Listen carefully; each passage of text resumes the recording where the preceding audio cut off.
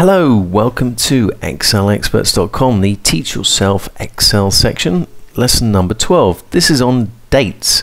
Now, a date in Excel is quite special. Once you understand it, it's very, very easy to use, and it's just important to understand that a date is in fact a number.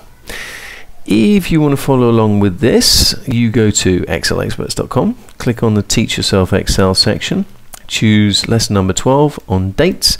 You can download the starting sheet and then read all about dates and follow everything step by step.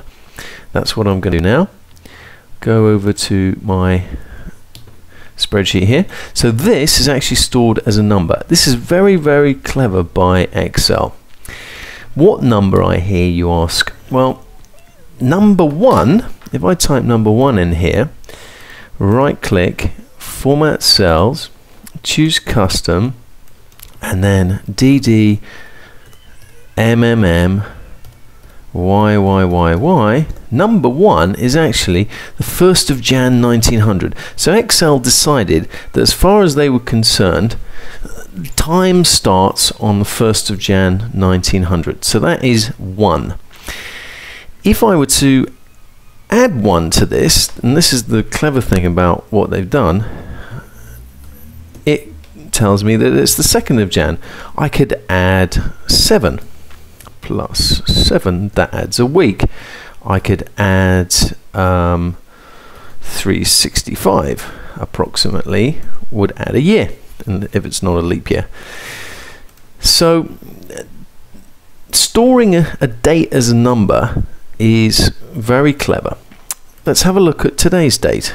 If I press Control and colon, hit enter, that's the 9th of June 2009. If I then format this as a number, press Control Shift hash, we see that today's date is actually 39,973 days away from 1900, the 1st of Jan 1900. And this will continue to increase as time goes on. And that's basically how Excel stores a date. So all of these numbers and dates are interchangeable. So if I press Control Shift hash, that formats everything as a number on that column. If I press Control hash, it formats everything as a date. So Excel offers very good flexibility in entering dates. So if I type 2, let's go back here. If I type 2/1, it's the 2nd of Jan. Note that it picks up today's year. So it picks up the year of today, and then 2/1 is the 2nd of the first month. So that's useful. I could also type 1/JUN, and that's the 1st of June.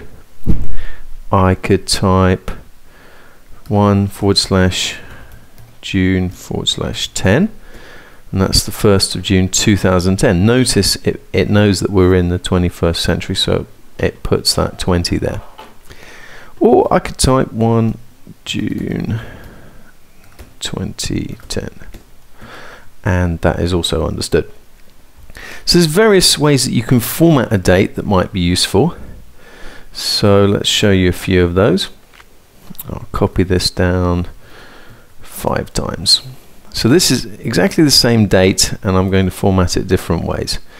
So if I right click, format cells, custom, and choose DDMMM YY. So this is my preferred date format. If you don't care about, and if you don't have any 19th century dates, then this is probably the best format. And also if you don't care about the day of the week, then use this format.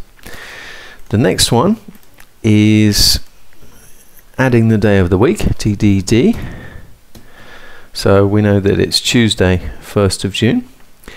If you don't care about the day of the week and you don't care about the year, you can just do this, DDMMM. So you just get the 1st of June. So if you're doing something that's always current and always within the current year, you can save column space, because you can format that very small and it will still be viewable. or format cells. You could just format month and year, or you could just format month. And there we go. So this is the same date in every single cell, but I've just formatted it different to display whatever is useful to the user of this.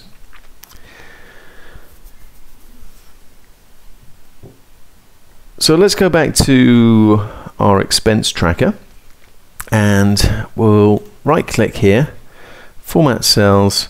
We're going to add the day of the week. This is useful because, and then obviously increase the column width by double clicking here.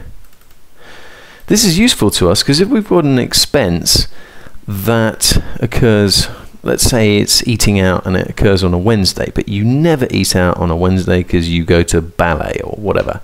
Well, that could flag that maybe someone's nicked your credit card details or something like that. So let's enter the data here, 1 Jan 06, boom, so that's a Sunday.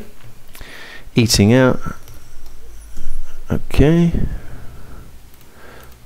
Oh, hang on, not letting me. Let's choose it from the drop down. Is it necessary? No, it isn't. Pub, the amount was 20, and we want to go back here as well. 1st Feb 07. That's a Thursday. Eating out again. I like eating out. Is it necessary? No, it isn't. And Mackie D's, and it was 5.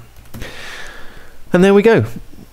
Let's move on to the next lesson. You've been listening to excelexperts.com.